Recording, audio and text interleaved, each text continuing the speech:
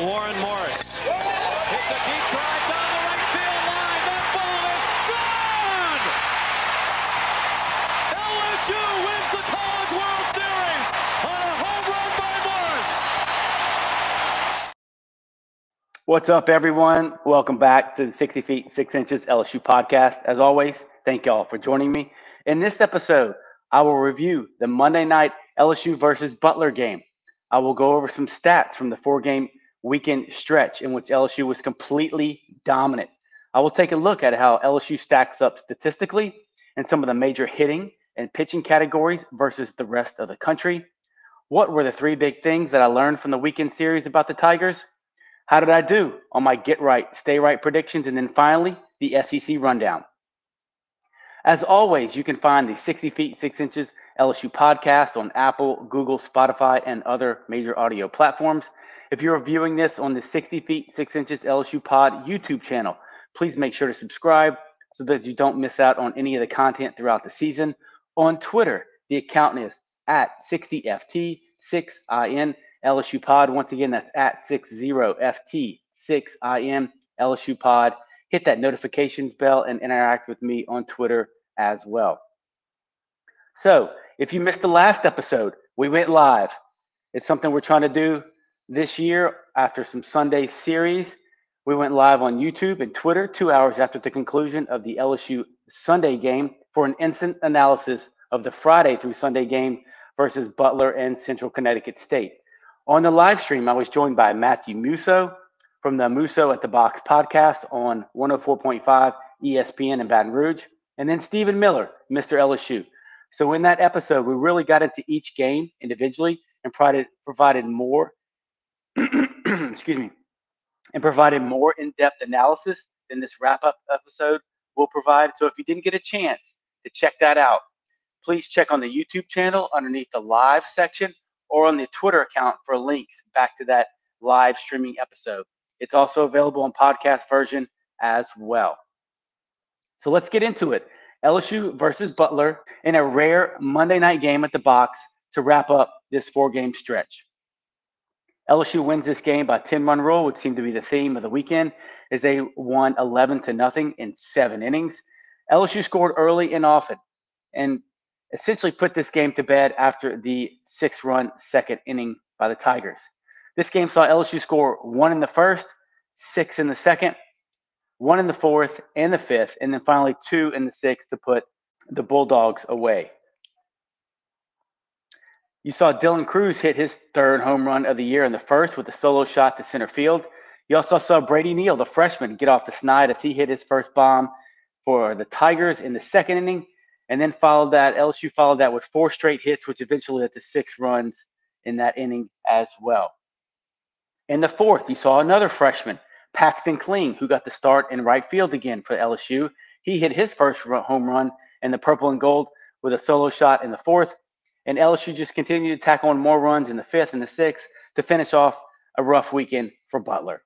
Some things to note in this game: Cade Beloso, the Creole Bambino, got his first start at first base for LSU as he's been playing really well in a pinch hitting role as he hit 2 home runs on the weekend for the Tigers.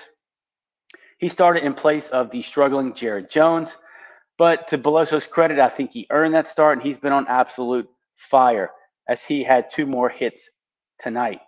For the year, Beloso's hitting .636 with 7 hits and 11 ABs, 2 home runs, and a double. So great job by that young man as he's gutted it out and stuck it out at LSU and battled through a bunch of injuries himself. And I think you're going to see him get more playing time and possibly another start at first base versus Lamar on Wednesday night. I think he continues to deserve that spot as of right now. The only other surprise in the lineup was Joubert moving down to the 9-hole after his struggles this weekend.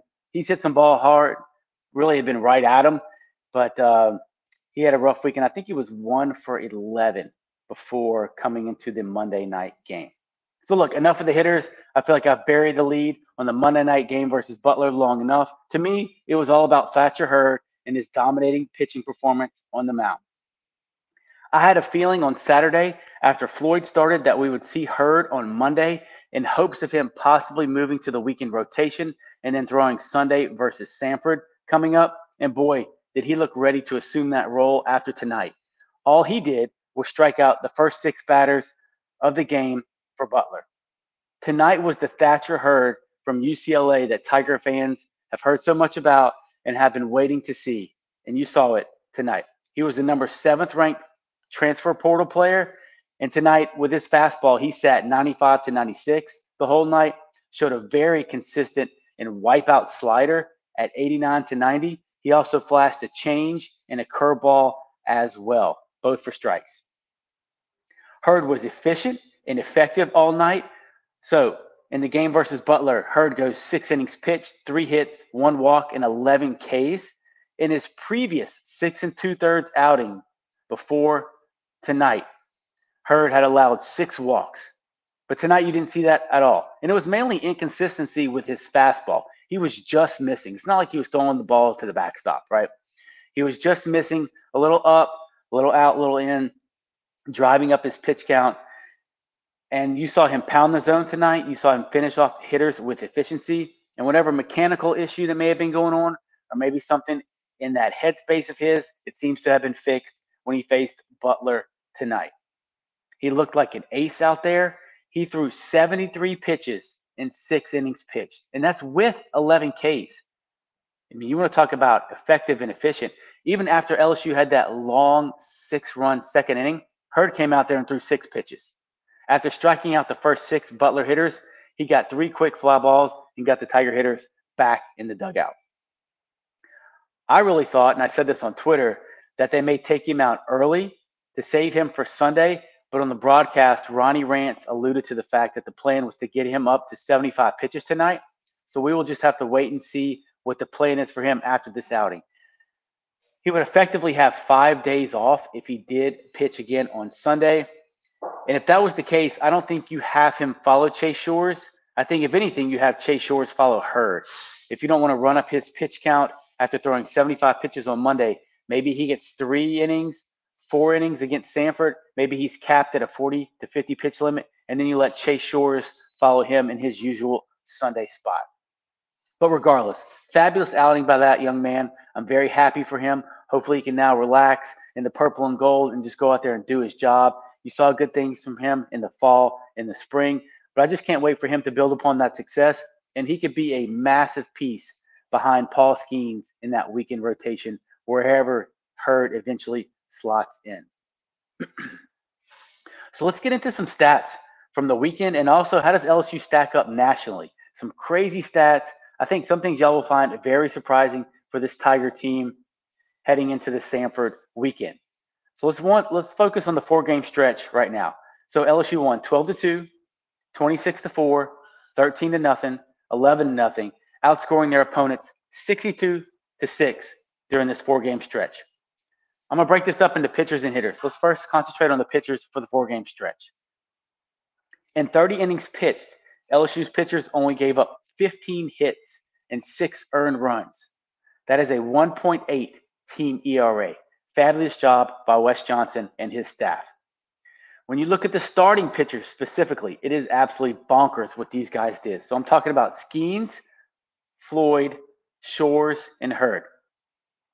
Those 4 starters combined for 21 1/3 innings pitched. They only gave up 10 hits, 1 earned run, 1 earned, 4 walks, and 21 1/3 innings pitched, and 34 Ks. Fabulous. Dominant stuff by those guys. That's good for an 8.5 to 1 strikeout to walk ratio, and a paltry 0.42 ERA by those starters. And I get it. Some of you are shaking your head saying, I get it, Chris. Yeah, but that's what they're supposed to do. You're right. The competition was not great. Central Connecticut State, their first game outside all year. Butler is having a very rough go of it early on. But in the end, you beat who's on the schedule, and they did that with ruthless efficiency. Compared to some of the other SEC teams, I would say their schedule's right in the middle. Definitely not the toughest schedule, definitely not the weakest. Just look at Alabama for that. But they haven't played teams like Ole Miss or Vanderbilt have played, but in the end, you beat who you can, whoever they put in front of you, and they did it in a dominant fashion. Back to the pitchers. As a staff, LSU's pitchers threw 66% strikes on the weekend. 2 out of 3 pitches were strikes. And that's one thing I've been paying attention to in the stats. When I go and comb through some information, it looks like they've sat between 60 to 70% strikes almost all year. I would imagine that's a point of emphasis for Wes Johnson and the other coaches is, look, especially in college baseball, just don't walk guys. Make them put the ball in play. And the way our defense is playing, let's pick it up, throw it to first, or catch the fly ball and get the out. For the weekend, all pitchers, 10 walks, 47 Ks, almost a 5-to-1 strikeout to walk ratio. A fabulous job by all of those arms for the LSU staff during the 4-game stretch. Let's move on to the hitters. Now, LSU faced a ton of left-handed pitching. Shocker, right? 3 of the 4 starters they faced were left-handed. But LSU managed to hit 9 home runs on the weekend. They actually walked more times than they struck out. Yes, you heard me correctly. LSU walked 27 times and only struck out 23 times. And that's coming off a 4-game stretch in which the Tiger hitters struck out 54 times and I believe a 16 strikeout performance versus Texas in the midweek last week. Now, LSU did have 11 strikeouts versus Butler on Friday night versus the changeup specialist and left-handed starter Graverson.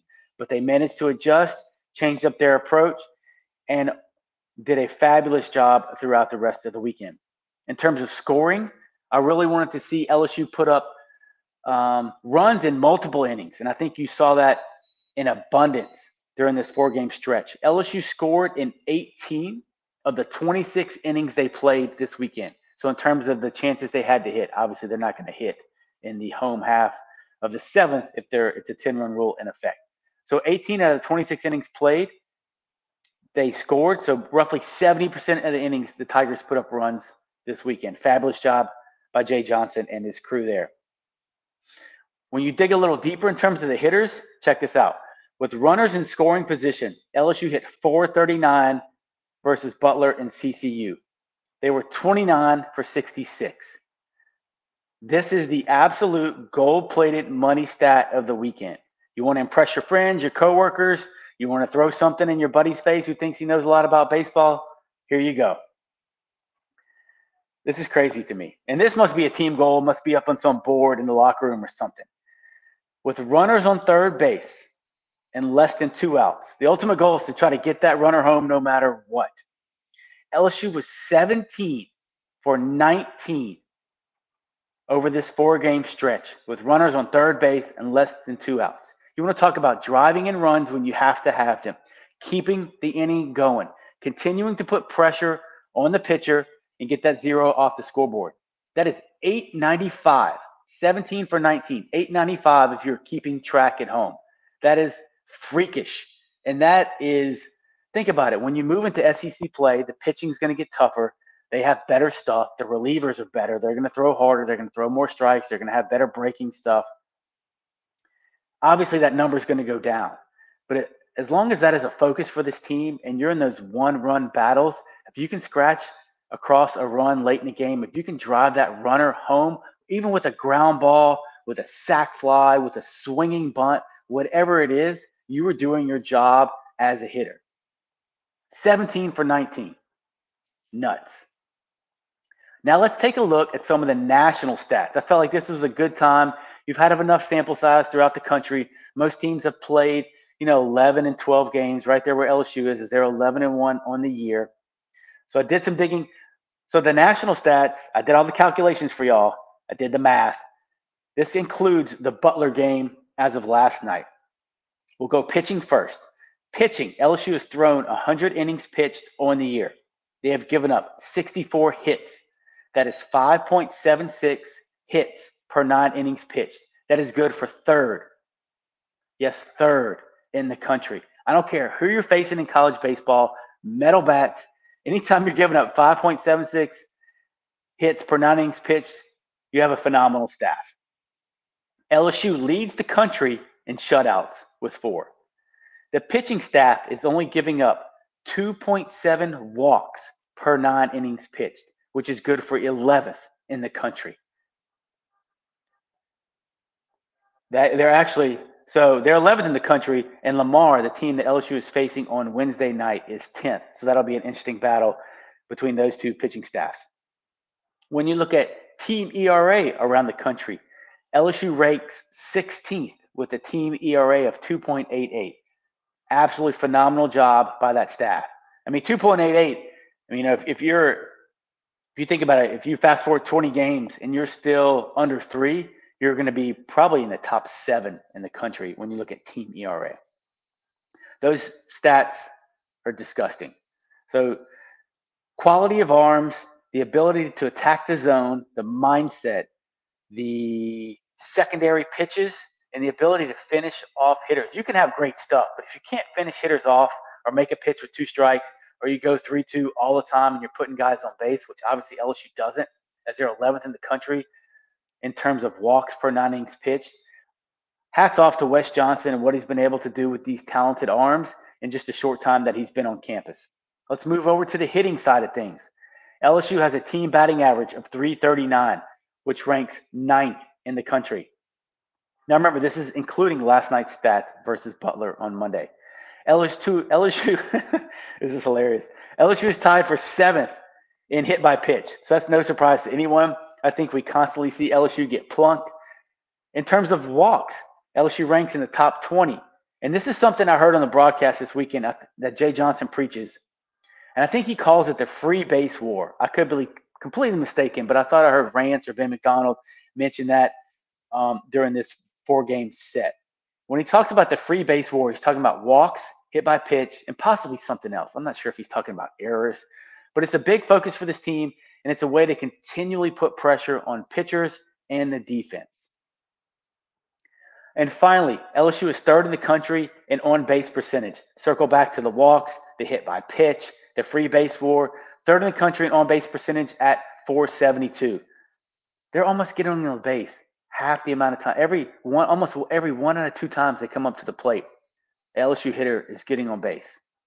That's nuts. Fielding, the bugaboo from last year. You want to talk about put a gold-plated star, wear a medal around your neck, whatever you want to do. LSU is tied for 2nd in the country. Yes, 2nd in the country with only 3 errors through their 12 games. Good for a .992 fielding percentage. Actually tied with Ole Miss. I don't care who you play, where you play. Anybody that's hitting ground balls to you at the college level, you got to make plays. They didn't do that last year. I think their fielding percentage was in the 960s. 12 games in, 2nd in the country. Fabulous job. Fabulous job by Thompson. I want to point out him specifically. Everybody. And Trey Morgan's been at left field. So he's not like he's over there saving a ton of runs. Thompson has looked fabulous. Dugas has been solid. Napolt has been really good at 3rd base while Tommy White has been injured. So hats off to the LSU fielders. As a pitcher, you want to know when that ball's put in play, those guys are going to suck it up, make the play, and they've done that with a .992, 2nd in the country fielding percentage. Just an amazing start as LSU continues to remain ranked the number 1 team in the country. Regardless of schedule, they're doing what they're supposed to be doing. They had a lot of expectations, a lot of pressure put on them with the number 1 ranked portal class, number 1 ranked high school recruiting class. And so far, they've had some hiccups along the way, but you see them really gelling right now. I think Jay Johnson has a good idea of where guys are starting to slot in. There's still going to be some moving parts before SEC play, maybe even in the beginning of SEC play. And then once again, as Tommy Tanks is able to throw and man 3rd base. But it looks like there's a ton of good juju, a ton of good vibes on this team. They're really pulling for each other. They're competing with each other, but not in a good way. Nobody's pouting or sulking, it seems like. Obviously, I'm not behind the scenes, but just a great feeling to this team early on as they have one more final weekend series before SEC play starts. All right, 3 big things from this weekend. What did I learn? 1, the lineup. When this lineup is locked in, albeit versus lesser competition this weekend, they can be dangerous 1 through 9. We always talk about the depth of the lineup. You don't want all your good hitters to be 1 through 5 and then 6, 7, 8, 9 are free outs. 1 through 9, this lineup is stacked. 27 walks and 23 Ks on the weekend just shows me how locked in they were, especially after striking out 11 times on Friday night. White and Morgan are beginning to heat up. You add that to Cruz and Dugas, who are already red hot, and then a steady Jordan Thompson hitting around 350. Then you bring on the freshman, what Neal's been able to do, what Jones has been able to do with his power, even though he's scuffling just a little bit. Then what Kling showed this weekend, this lineup should be primed and ready to go to face those SEC arms in 2 weeks.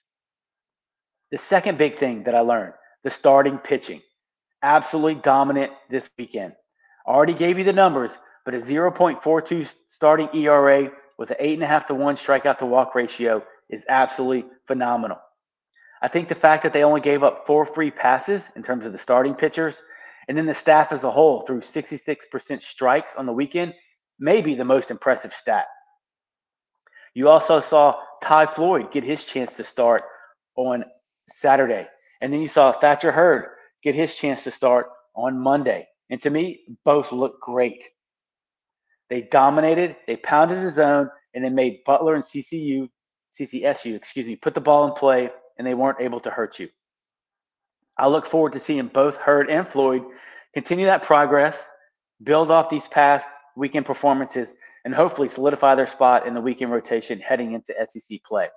I think Chase Shores continues to improve. Look, as a freshman, the more mound time he gets, the more comfortable he becomes with himself, with his mechanics, with his secondary pitches, with the competition. Every team he goes to face out there is another challenge, and they continue to build him up, 2, 3, 4 innings.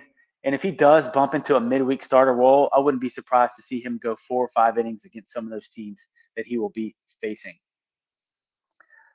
The last of the 3 big things that I learned from this weekend, the depth on this team is great. I think the options that Jay Johnson and Wes Johnson have at their disposal is starting to pay dividends.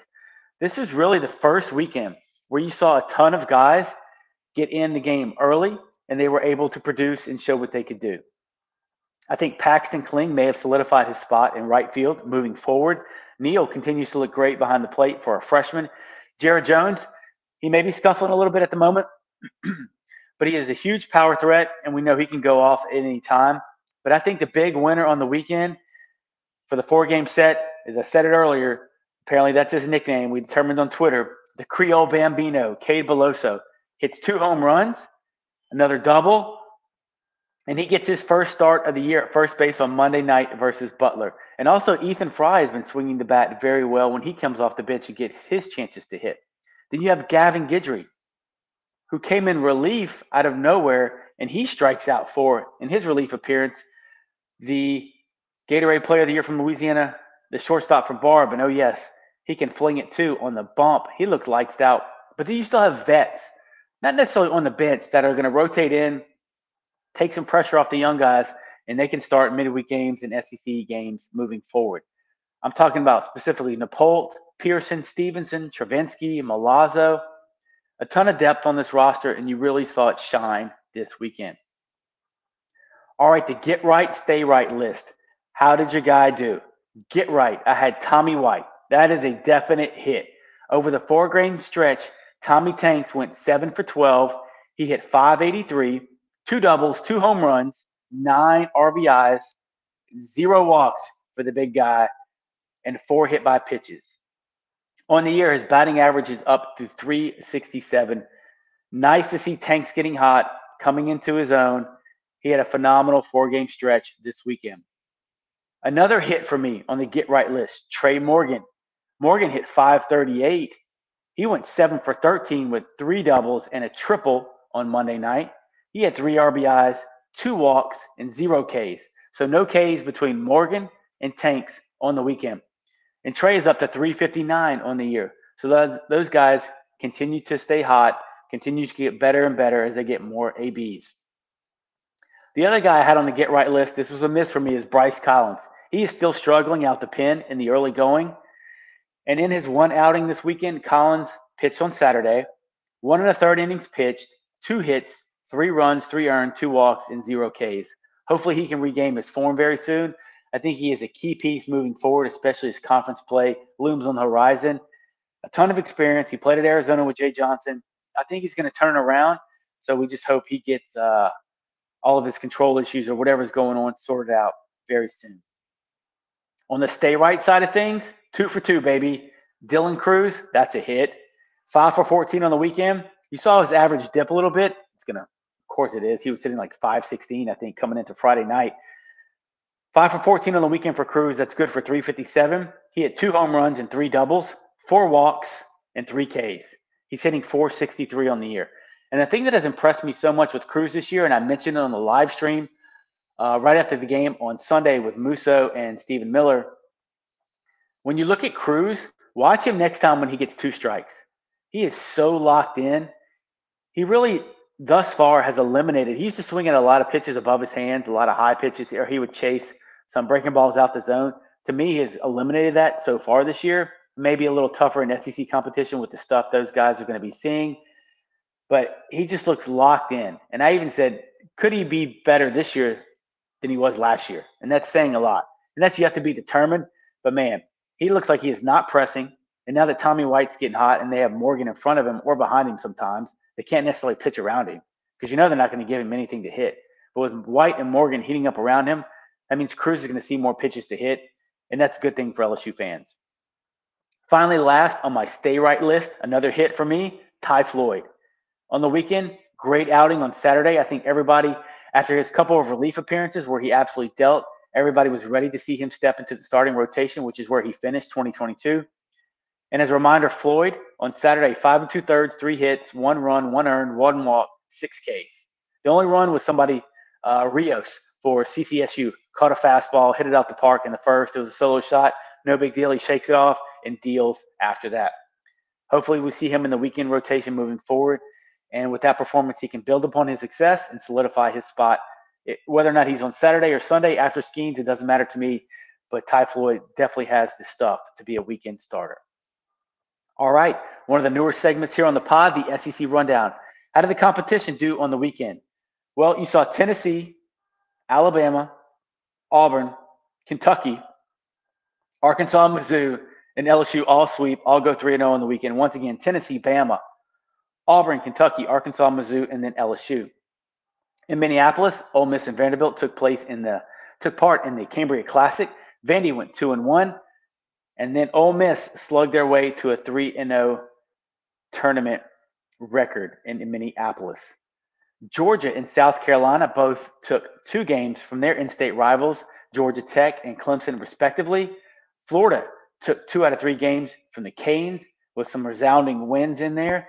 The Aggies struggled a little bit in Shriners, but they had to go extra innings late Sunday night as they get 2 wins in Houston. And then finally, Mississippi State went up to North Dallas and Frisco, and they had a very rough go of it as they dropped 2 out of 3 games on the weekend. Looking ahead for LSU, they play a very good Lamar team on Wednesday night at the box. Lamar has already beaten Texas A&M, so I'm sure Lamar will be up and ready for that game. They have a very good pitching staff. Doing some early research, doesn't look like they swing the bat very well. But as we mentioned, a very good team ERA earlier in the show. And this weekend, LSU hosts Samford out of Birmingham at the box Friday through Sunday, their final non-conference weekend before LSU kicks off SEC play as they travel to Texas A&M.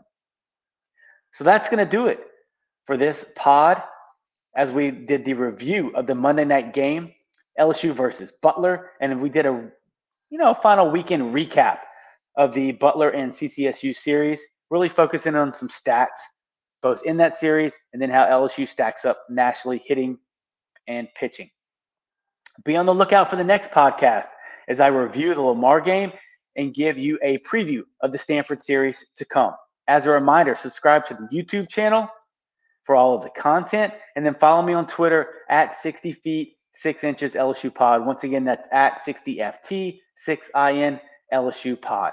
This podcast will be available on Google, Apple, Spotify, other major audio platforms. If you didn't get a chance to check out the live instant analysis that me, Musso, and Stephen Miller did on Sunday night, that is on the YouTube channel page underneath the live section. Y'all can check that out. There's also a link on my Twitter account. So with that, Tiger fans, until next time, y'all stay safe. And as always, go Tigers.